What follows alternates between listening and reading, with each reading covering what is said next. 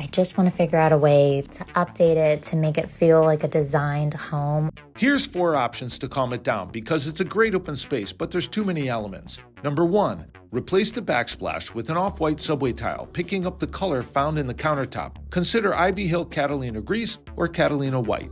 Number 2, paint all the walls the same color in matte or flat finish. Paint all the trim and the doors the same color, but in a satin finish. Match the color you want found in the countertop, like this off-white Benjamin Morris Bare and Plain, or slightly darker with Stone Harbor, or lighter with Calm.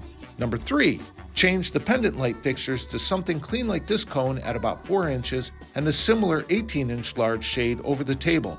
But be sure to use a 3000 to 3500 color temperature LED bulb. This will reduce or eliminate the yellow tones. And number 4, if you really want to go next level, paint the upper cabinets in the same color selected for the walls and backsplash.